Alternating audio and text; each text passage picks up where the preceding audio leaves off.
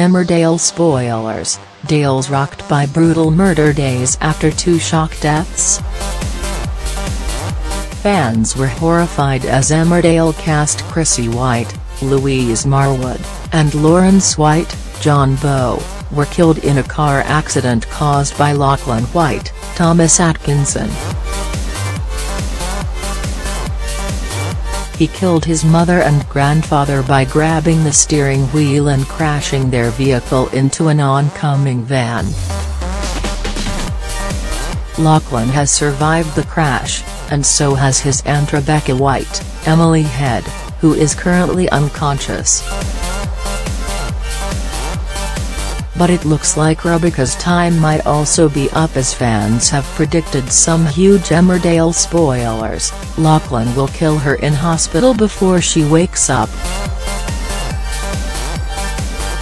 One viewer posted on social media, "I feel like Lachlan's gonna realize that Rebecca is the only one that's still alive who knows what he's done, and she's gonna end up on life support and he's gonna turn it off. Probs not though."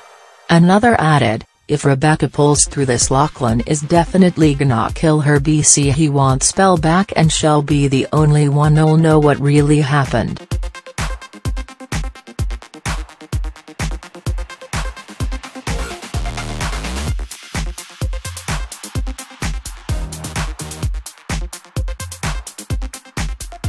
A third chipped in, "Lachlan survived that crash for a reason. Is going to kill Rebecca just so he manages to take down his whole family before he goes. Is going to panic, people will find out what he did and kill her. There must be a reason Bex is in a coma and Lucky is fine. A fourth wrote, "Okay, but what if Rebecca is going to recover and wake up but Lachlan knows she knows what he did so he pulls the plug?"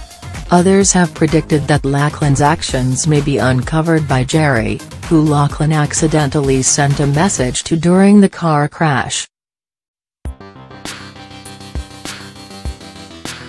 The Whites had been chasing Robert Sugden, Ryan Hawley, who had abducted baby Seb, his son, with Rebecca. Will she ever see her son again? Emmerdale continues tonight at 7 p.m. on ITV.